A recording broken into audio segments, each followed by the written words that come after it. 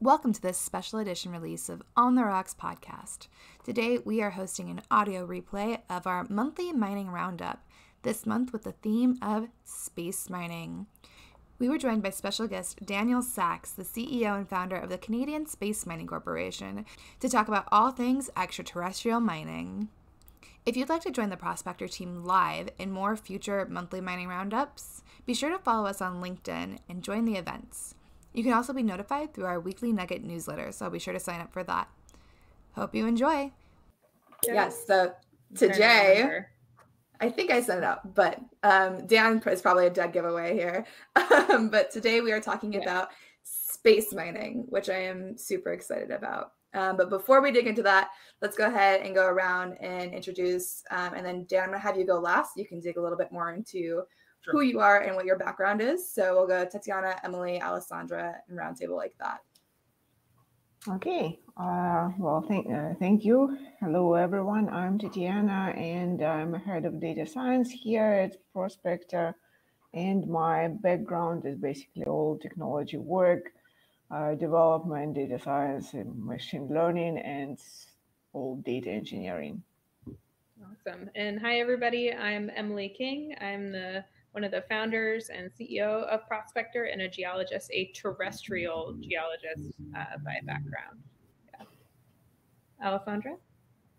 Hi, my name is Alessandra. I'm happy to be here. I'm happy to be learning with all of you about asteroid mining or space mining because that's something that I don't manage that much. Well, my background is in finance, project evaluation, and I have a degree in mineral energy economics from Colorado School of Mines. That's how I heard about space mining that much. Very, very cool. I'm Daniel Sachs. I'm the founder and CEO of the Canadian Space Mining Corporation. My background is in not in space or mining. I guess it is now, but it was previously in real estate, private equity investment, development finance, and a little bit of venture capital investing. Awesome. Great. So quick question. So how did you go from real estate venture capitalist to where you're at now? Yeah, I think thankful to the help of the pandemic, I had some existential crisis, which made me realize that my whole career working in real estate finance and investment had been worthless to humanity. Where you're at. Right. And so I wanted to work on something that could move the needle for civilization. And that led me to space and to space mining. There was this return to the moon that was going on called the Artemis missions. And alongside that, it would require a substantial amount of resources on the moon, produced on the moon. And so that's kind of where it began. Along with that, I realized there was a document in the Canadian government called the Mining and Metals Plan, which is Canada's mining strategy document. And they had identified space mining being of strategic national importance, and no one was really doing anything about it. So that was a couple of years ago, and started quite earnestly, and then built from there. And at one point, I guess I had unintentionally started a space company. Crazy how that happens. Yeah, so that's super interesting because we've been seeing, as you mentioned, a lot of news, especially in the last couple of months, about space mining and asteroid mining. And it seems like it's going from science fiction to reality. And we talk a lot here at Prospector about deep sea mining, partially because I'm just so fascinated by it. But we're moving our mining futures discussion today to the outer reaches of space, the final frontier. So really quickly, in 2 sentences, I would like you all to go around and same pattern here and summarize your initial thoughts on space or asteroid mining. Those of you watching, feel free to drop your thoughts in the comment section as well. Just initial thoughts, pings, ideas, 2 sentences. Keep it real short, challenging here. And start again. Okay, well, 2 sentences is a little bit difficult, but to me, it is super important because we cannot always rely just on the resources from Earth, especially as we do explore more and more of the space around us. It's just too expensive to drag everything to the orbit if we need something right there. So definitely the future. And a benefit is just exciting. So it's all exciting to explore other planets. So even if it was useless, I would still do it. That's a great motto for a new space company, Tatiana. Even if it's useless, I would still do it. It's a passion. For me, I think the two sentences would be, well, the two things I think about immediately are construction and propulsion. So like, how do we mine things in space to build in space and to be able to further explore space? Like, how do we mine the fuels that we'll need essentially for propulsion to get even farther out? And then my other thought is like gravity. Like, how do you do separation? How do you process the rocks that you mine without a lot of the techniques that we use here on Earth, not just the actual extraction, but the processing and refining process, I think is going to look totally, totally different in space than what we see here on Earth. Again, also not two sentences. Sorry, Jess. Alessandra? All right, I'll go. I think that my first thought was, as a financial person, if it is expensive, is it worth it? It is unpredictable, and most of it, how am I going to value space mining with so many uncertainties to value? How are we going to manage demand? What are the revenues of the stream? Are we going to use it just in space? Are we going to bring them back to Earth? So I'm just thinking about cost, and if with the current technology or the technology that is in development, if we are going to make it worth it to extract mineral from the space. All very good questions. I have two thoughts that come to mind, and one is making space more sustainable. So making our activities in space more sustainable, and that means a lot of things. It means an ability to refuel rockets in space, to reduce the upmass that we bring to space and stay places. And then from that, the ability to solve real problems on Earth with the technologies that we're creating to fill these gaps, and to disrupt the way we're currently doing the resource industry on Earth, which is archaic. Awesome. All great thoughts and questions. Thank you all for that. I do just want to share, we had last week in our weekly nugget a poll on space mining. Ooh. And so again, I kind of in my head relate space mining to deep sea mining because they're just like these both way out there, like sci-fi seeming things that are now becoming a reality. And when we talk about deep sea mining, everybody's like, no, we can't do it. We don't know enough about the ocean and all that stuff. But then when we talk about space mining, on the other hand, most of our poll responders were like, heck yeah, let's mine space. Which I think is a really interesting, because in my head, like, do we know enough about space? Like, what about the aliens? You know what I mean? So I thought this was a really interesting poll response. We do have a lot of people that are all for it, or like maybe in the near future, like not quite there yet. So I just wanted to share those poll responses here real fast. It's great to see such enthusiasm. Yeah, I was very surprised, but it's very, very cool. Well, I think one of the primary, differences between space mining and deep sea mining, right, is like the ocean is one of our most important ecosystems, and there are, potential for long-term catastrophic effects from making the wrong decisions there. Whereas space mining, you're really shifting that activity outside of our ecosystem in a way that can really benefit people. It's the like ultimate NIMBYism. That's what I was just gonna say. Not even our backyard. Like, it's not even on our planet, so we really don't care. Right. Yeah. Unless we find like a civilization of extreme NIMBY aliens, and then we got yeah, or just like little itty bitty microscopic creatures that have the ability to kill us all. Like, if they're not happy we're there, like that could impact it too. Totally different social license to operate. Right. Yeah. Are you talking about our DNA that came from space and created the Right. whole life on Earth? Exactly, Tatiana. We're getting back to our roots. Yeah. Oh my goodness. So before we get, I do have questions like that teed up here. But first I wanted to go kind of round table again. We'll go opposite this time. We'll start with you, Dan. But when I looked on Google or Answer the Public for questions that people have about space mining, aside from like the processing stuff, the first question is why space? What's the reasons? What's even out there? How realistic is it? Is it possible? Is it profitable? And is it even legal? Because who owns space, right? So those are some of the big questions that I see from like just the general public on space mining, besides even the technical processing questions. So we're going to go opposite. Dan, I'm going to start with you to maybe answer some of those bigger questions, and then round table to kind of bring up more questions.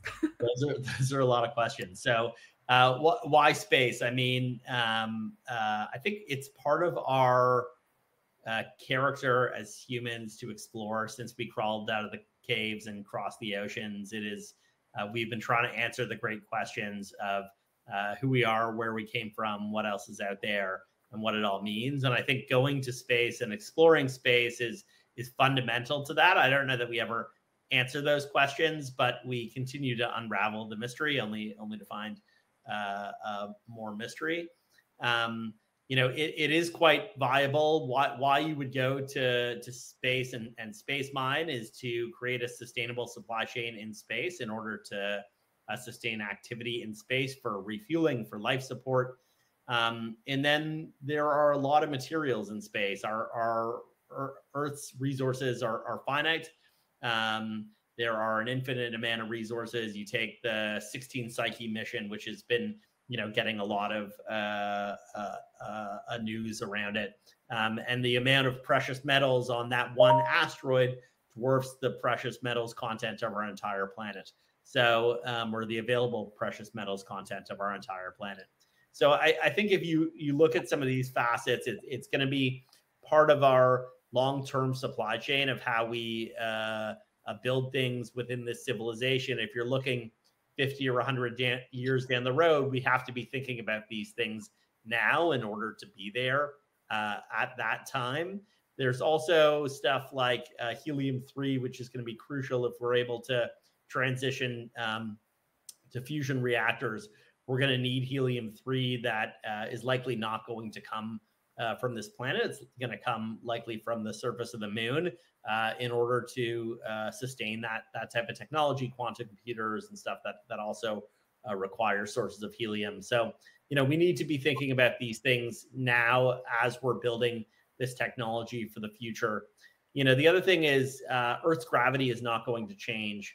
And I think it was Emily, you were talking about, the need to build enabling technologies in space, the need to build and construct hardware, whether that's satellites, spaceships, and other technology in space from the raw materials there. And we burn almost all of the fuel just getting the up mass into space, into low Earth orbit.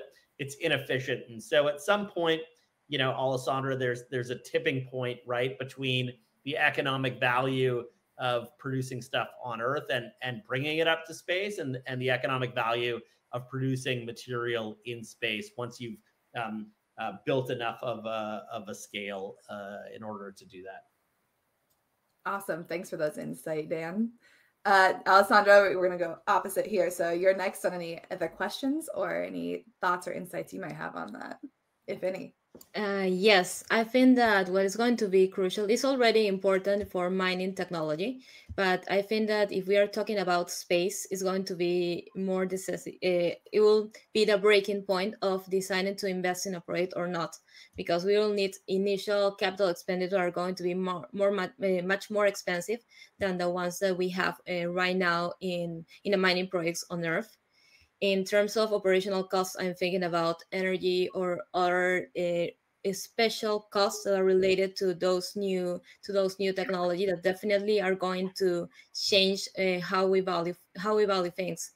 As I mentioned at the beginning, is the revenue stream. Are we going to be using it only in space? In those cases, definitely that will be very efficient to do it. It may be less expensive, but if we are thinking about once we run out of material, that are going to happen in a long time because we still need to go deep on the earth.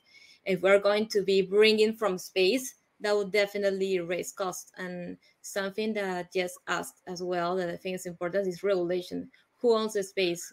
How are we going to manage which companies or countries are able to mine in one asteroid of the other one? Who is going to own the because we only own the earth, we do not own the space.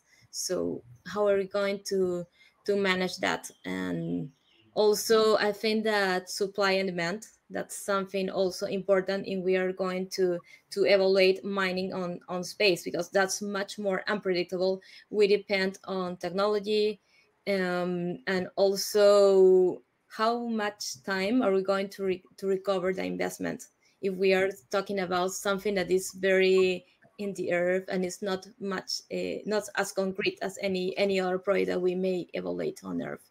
So those are my thoughts about space mining in the finance world. Yeah, I think my immediate thought from that is, both from a legal and regulatory perspective and also an economic perspective, is how similar really the economy of space mining might be to basically the economy of cryptocurrencies, right? Where you do have a connection to the way that the current world mostly operates from a financial perspective, and like valuation and cost and everything. But there are also these other values that drive that expansion.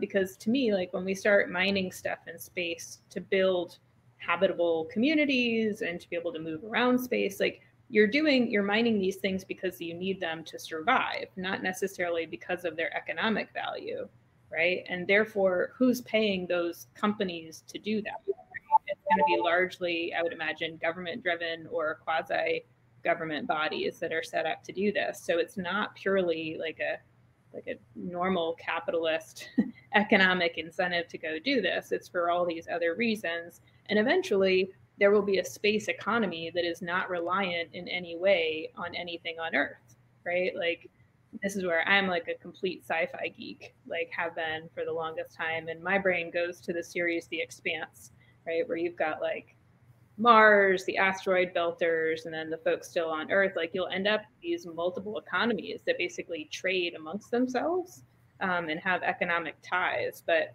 it's not like the way we think about the cost of material and the value of material here, right? So it's like stuff that we don't think of as very valuable currently may be incredibly valuable in that construct. But how do you finance it? Heck if I know. Yeah. Can't do it based off of a return, to your point, Alessandra, right? It's not really about a financial return at that point. Yeah, so government is plays a big role in this, right? And government is driving the return to the moon that's going on, and fundamentally, as an international community, they're working towards that goal. Part of that will require space resources to maintain that and to make that sustainable. So it's a goal driven by them. Our cost of bringing mass like water and other materials to orbit right now to the lunar surface is around $1 million a kilogram. And so it's backing out of that. If we have to bring every kilogram of water to the moon, that's quite expensive. And of course, those will reduce as our cost of lunar landers and stuff like that go down. But in order to sustain that, we really need to produce the materials there, which can then also be brought to low Earth orbit. So there's been some great studies done in that regards. Yeah, to me, it's also, I think of space exploration in a similar way like Emily does. It is actually what we consider the future of human race, right? If we do want to carry on being alive, we need to do something about space, because our planet wouldn't be habitable for forever. Mars might be our next place where we can survive as human species. So we have to do that in any case. And the point of, economic value right now, I think it is more of trying to find some low-hanging fruit where we can convince people easily that we need them right now. But in reality, it is similar to financing a war. People always find money to fight a war because they have a reason to convince their nation that it's necessary. So the monies are always there. There is no actually money. It's the work that people are prepared to do to survive, and people are prepared to do any work that they need to do to survive. So from that point of view, once we're getting closer to the potential of extinction of human race on Earth, it will be easier and easier to convince people that we do need to invest more and more in space. In fact, everyone will start investing mostly in space. And from the other point of view, the other interesting part is how do we partition the space? Does it belong to us? Well, technically nothing belongs to us. So whatever we grab, it's ours until somebody contests it. And to some degree, it might sound a little bit unethical, but in reality, that's what life does. Life grabs whatever it needs for living, and we just try to compete. And then if we have extra resources, we try to let other life also live. So there is again no option for us. The interesting point, of course, is what is going to happen with the nations on Earth.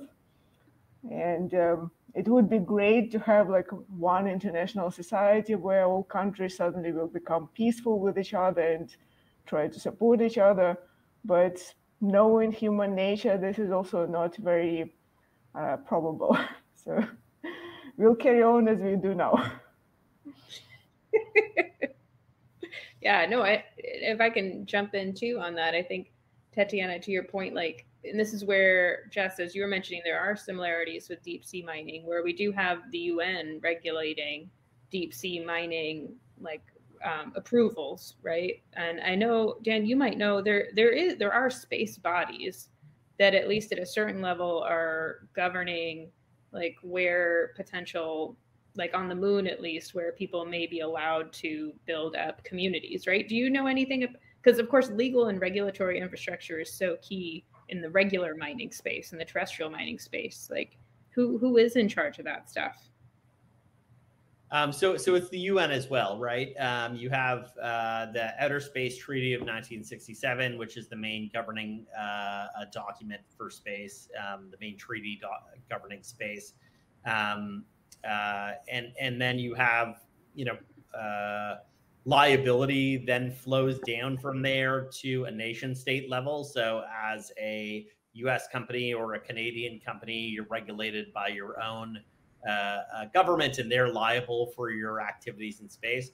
The problem was when the Outer Space Treaty in 1967 was created, we had a handful of spacefaring nations. We did not have commercial activities in space. We did not have commercial companies operating in space, nor did we have really a concept of the utilization of space resources. So the international community has been trying to move towards a framework for space resources.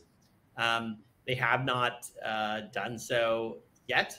It is part of the work that needs to be done.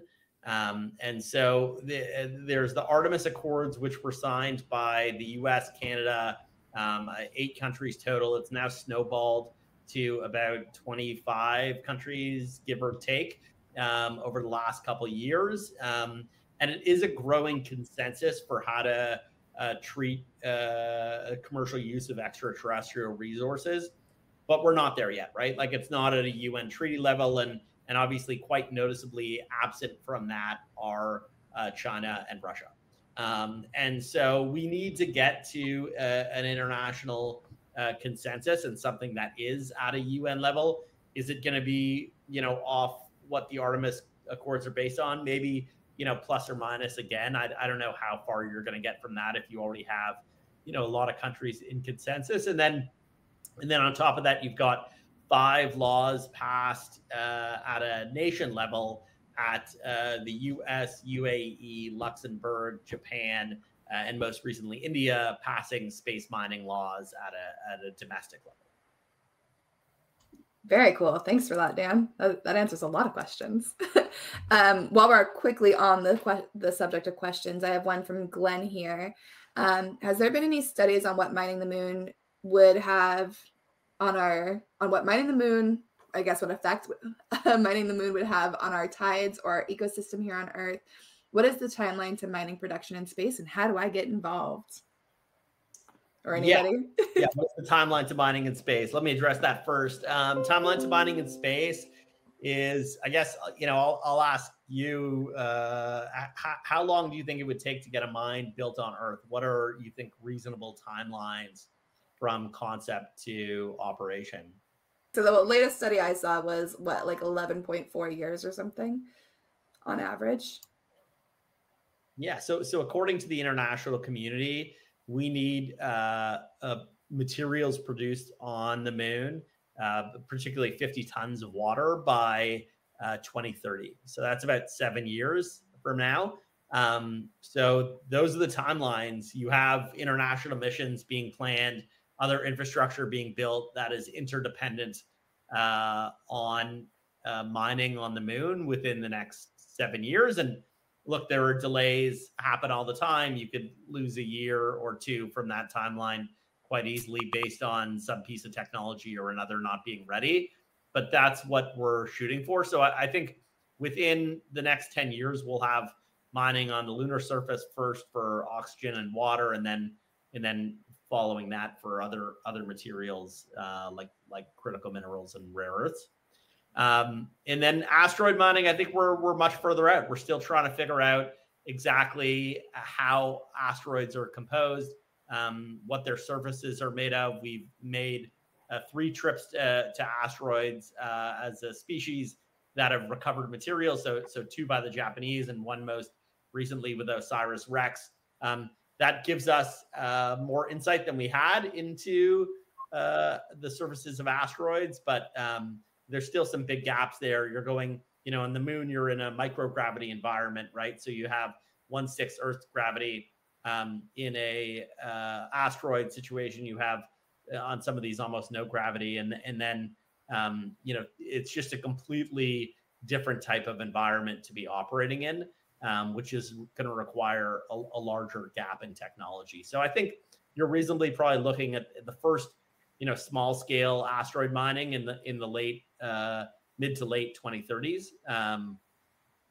Very cool. That seems so soon, which is crazy to me because it seems like this crazy sci-fi concept. And Emily, I know you touched on this a little bit before, but I know you are a huge sci-fi geek. What roles do you maybe see popular culture playing in space mining, especially on the side of public perspective? I know we've talked a little bit about this before, or on the technology side of things. Emily. Yeah, I mean, I think in general, the kind of refocus on space is a huge opportunity for popular culture to refocus on the cool parts of science and technology in general, right? And how they all come together in what most people think of as a theoretical environment. So space mining in particular could get people really excited about geology. What is the geology of the moon, of asteroids, of Mars? What does that mean? What are these minerals that we need in order to, why, for folks that aren't already kind of sci-fi geeks, how do you mine water and air out of the moon? How does that work, right? I mean, that is a really cool, exciting science project, essentially, to re-engage the world's population in how science allows really cool, amazing things to happen. And I hope that also translates into excitement for innovation here on Earth. And what I think of as the Velcro effect, right? Velcro was invented by NASA, for spacesuits and other stuff, right? And now, can you imagine a world without Velcro? No, most people can't. At least people with kids like me. What would I do without Velcro sneakers? Life would be way more difficult. So I hope that's one part, and that it gets people really excited, almost like with the moon race. What's the show that's coming back on? We were just talking about it on our team, the one about what would have happened if Russia had won the space race. For all mankind. Yeah, for all mankind, like the next season's coming out. Like, like I think for me, I'm always amazed at the fact that we put people on the moon without like what we think of today as computers or any of the cool gizmos that we have. Like, I mean, that's amazing, right? Some people doubt it. Hello, all you conspiracy theorists out there attending our live stream. But like, I mean, that's amazing that we could put people on the moon without all the technology that we have. So like, what can we do now with all of this amazing technology that we've developed since, besides just have Twitter/X, right? So I think that's what I think about is it should hopefully change Earth's relationship with science and technology to have this big push into space. Awesome. Dan, what about your perspectives on kind of that pop culture vibe? I think that's fundamentally you really hit on it, Emily. That's the whole ethos of our company, right? Like if you ask what we do at the Canadian Space Mining Corporation, it's solving long-term problems in space that solve immediate problems on Earth. And so that's stuff like working on solving these problems around making oxygen and water on the moon, which can address some of our looming challenges on Earth related to water and clean air. It's about finding new ways to identify and prospect for resources on the moon that are more efficient, that can disrupt terrestrial industry here. It's about developing new ways to deliver healthcare on other planets that can address our immediate needs for healthcare here. And so it's all these things. Space technologies have constantly and continually driven innovation for big challenges on Earth in ways that we could predict and in other ways that we could not predict. A lot of the MRI processing technologies that are used today come from the original image processing from the Apollo missions. And so in ways that we were trying to process images for the moon actually yielded insights for how we process medical images. There's other ties between medical imaging and various telescope works and satellites that have been built. And so you're never really sure where the innovation comes. The beauty of going to the moon is we have all these huge challenges to solve, right? And so it's this infinite pool of hard problems, and solving those problems will drive innovation and novel science that can end up being applied in unknown and known ways. And do we have, Dan, especially in Canada, because Canada is such a huge presence for the terrestrial mining community, like, are there mining companies or even like mining equipment companies that are involved in these discussions so far? I would hope so. I would hope like Caterpillar is building moon mining equipment, or at least involved in the conversations, right? To, again, capture some of that excitement and innovation. Are you seeing that? So Komatsu in Japan has been working with the Japanese Space Agency, JAXA, towards adapting some of their technology. I know Caterpillar has been working with NASA and the US government for a long time. I think, in Canada, there's certainly some movement towards that, and we're here to work with other companies that want to be part of this new supply chain. But, kind of like in the terrestrial mining industry, I don't think innovation comes from the majors. Innovation is driven and de-risking is driven by juniors and the explorers and the risk takers. Right. And so that's how we kind of see ourselves, right? That we don't think that it's not going to be a Barrick that's going to pave the way to mining on the moon, right? It's going to be the mavericks like myself who are willing to take the time and risk and opportunity to do so. That will open it up for everyone else. But we're here fundamentally. We think it takes a village, and we're here to work with partners across that value chain. Very cool. Awesome. Very, very cool. So we are running out of time, just a smidge here. So I'm going to put a last call for comments and questions in the chat/comments section. And while we're waiting for people to kind of ask those final questions, what kind of like final thoughts do you guys have, especially like Tatiana, you from like the AI kind of side of things, Alessandra from like the data and finance side of things? We'll kind of go round table again and squeeze in any final thoughts or ideas here while we're waiting for people to ask questions. So Tatiana, I'm going to start with you. Okay, well, from the AI point of view, here the AI is not doing anything groundbreaking. It just carries on doing what it was always doing, trying to help us to make easy decisions without our presence. So basically, the most important part is making autonomous robots and other equipment that can react to unknown situations outside the Earth area. So this is the most important, I think, for us, because we don't want to always send humans to various locations where it's not comfortable for humans to be. And delaying, because the communication as well is quite slow between the Earth and wherever we are going, like asteroids and Moon and Mars and so on. So it's very unproductive to always halt all work and then wait for communication from the Earth to resolve the problem. I think we can see it all the time with Mars rovers, where the things are slowed down. No one knows what's happening. With the probes that we have sent in 1970s, sometimes they disappear for 2 weeks. No one knows what's happening. So we want those gaps to be handled by AI more or less well, hopefully better than we can do in any case. So this is the most important part, but there are also more traditional data analysis tasks, such as analyzing where to go, what are we looking, how can we use very limited knowledge about what information that we collect about the geology of planets or asteroids structure, how we can use this information to guess the rest. So this is, I would call it traditional data science.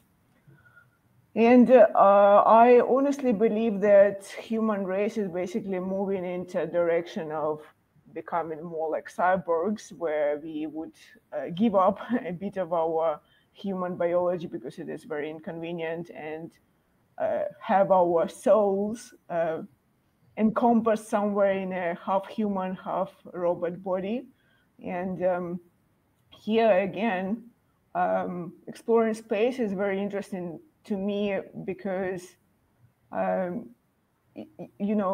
RNA came from space. So this is a programming language of programming biological matter. And this is what we need to understand. And from what I hear, because all the things about life outside the Earth were kind of a taboo for many decades, there is very little investment right now.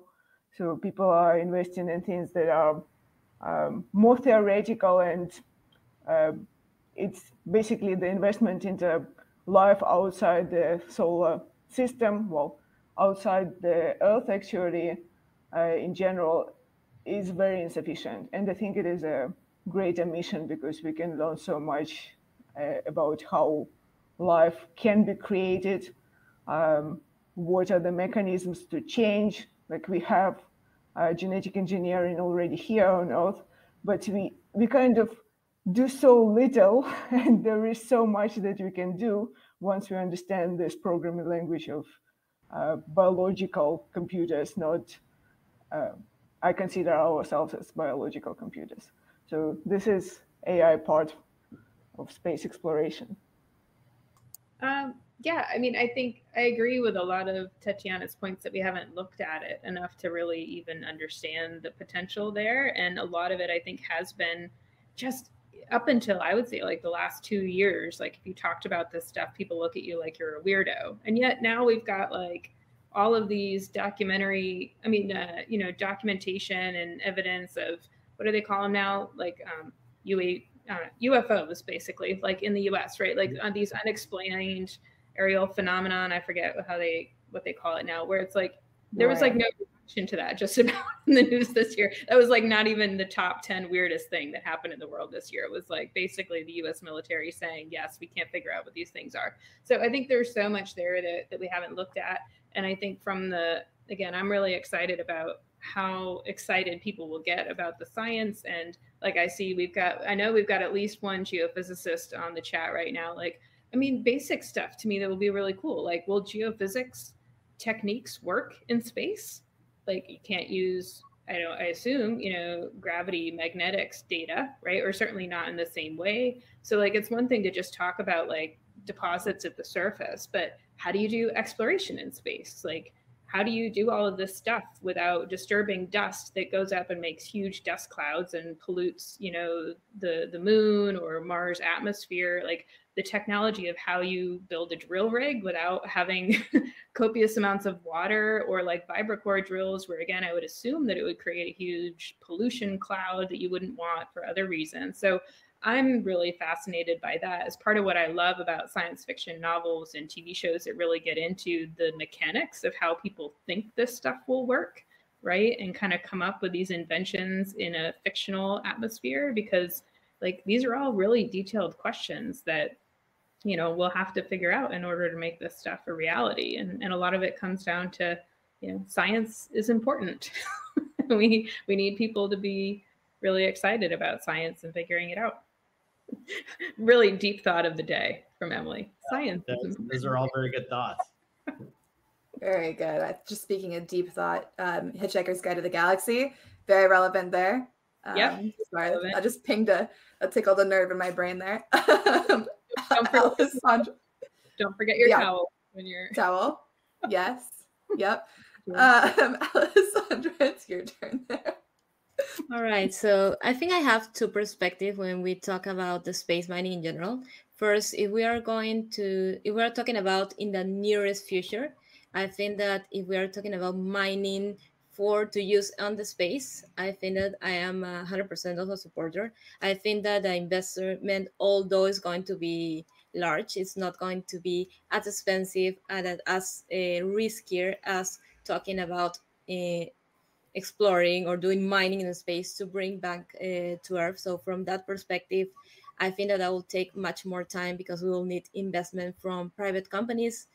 And for that, I'm going to move into the data, is that they need more data. And I think that at this point, we don't have enough data to make a financial investment decision that doesn't involve a high risk to pursue.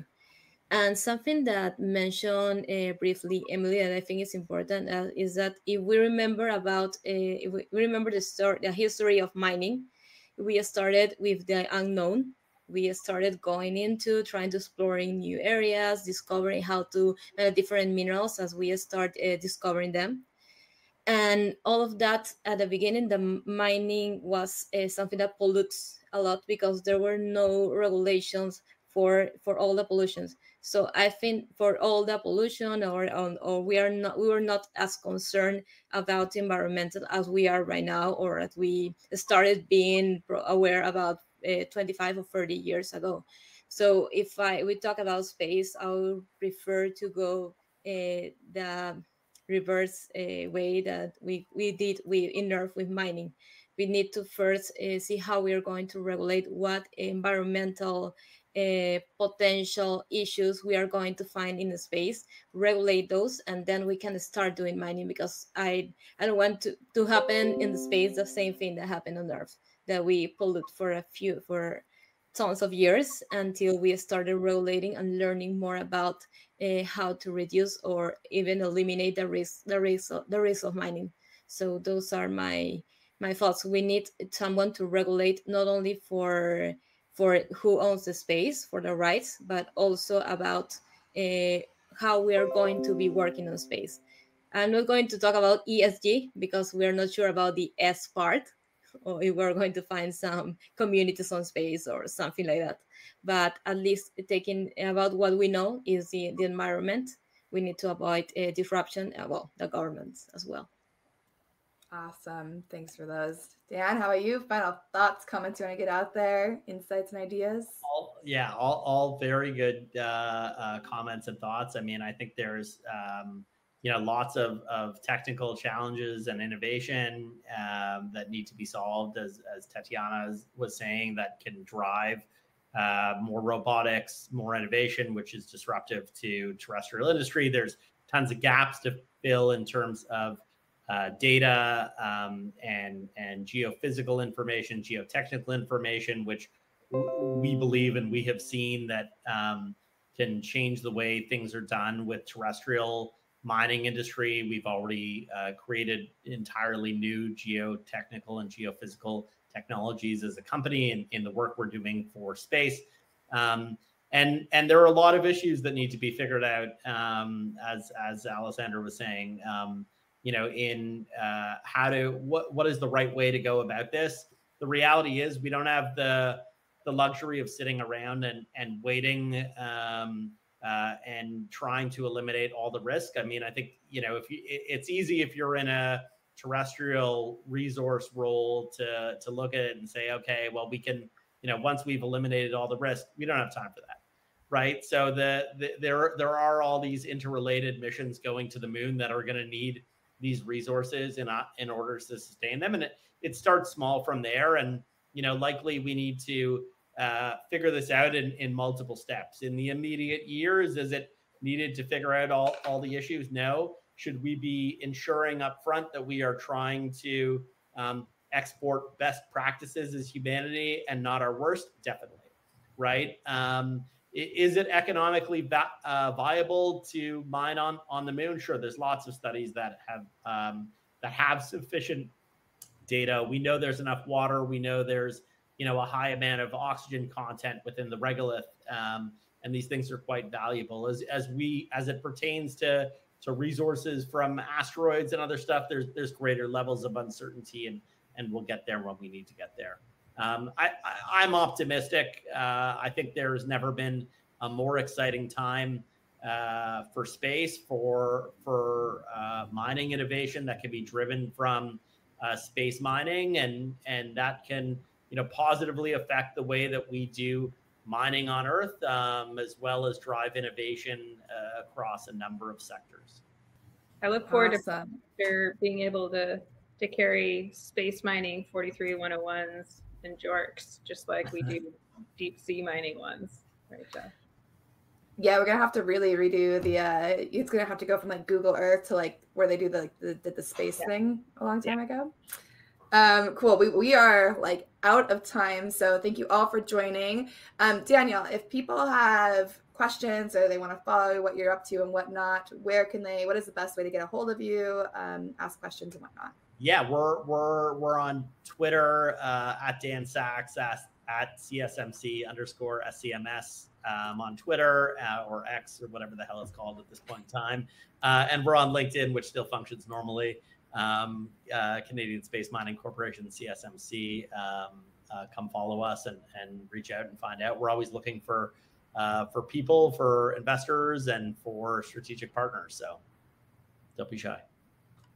Awesome. Thank you. And as always, if you want to keep up with what's happening in the mining world, we here at Prospector, follow us on LinkedIn, Twitter, and everything else as well. And again, just keep an eye out for this recording in next week's Weekly Nugget. If you're not subscribed to the Weekly Nugget, head over to our website to do that now. Just again, thank you all for joining us, and I look forward to next month. And again, thanks, Dan, for joining us as our special guest. Thank you for having me. It was an honor to share this virtual stage with so many great insights and minds. You're all so great. Yeah, we appreciate you taking all our space questions. Have a great Monday, everybody. Thank you. Awesome. Bye-bye. Thanks all. Bye.